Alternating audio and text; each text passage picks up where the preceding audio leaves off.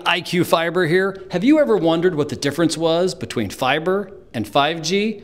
My good buddy Josh, the CTO here at IQ Fiber, is going to explain the difference between fiber and 5G. And while they sound similar, this video will tell you why fiber is by far the choice you should go with. There's a problem with 5G, and there's a reason why fiber is way better than 5G, and it has to do with physics. If you think about it, there's a thing called the electromagnetic spectrum, and 5G is just a frequency of wireless radio frequency transmission that is on the electromagnetic spectrum.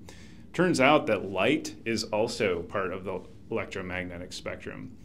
So radio waves are much lower frequency than light waves.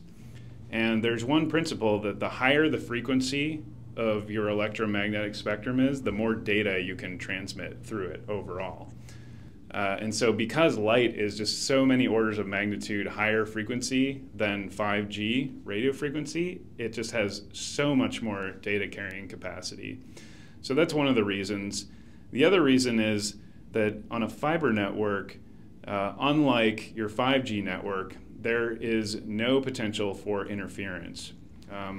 The fiber network is a totally closed network, and so when we transmit light over a fiber optic network, there is zero interference. It is completely closed out and blocking all external light that could interfere with the fiber optic light. This isn't the case with the 5G network. The 5G network works in the open air, and there are radio frequencies flying through the air of all sorts and types, and they're reflecting off of buildings, and they're bouncing off the atmosphere, and they're interfering with each other. And that's just something you don't have to deal with in the fiber network that you do have to deal with in the 5G network. So any wireless technology will always be inferior to the fiber optic network as far as data transmission is concerned.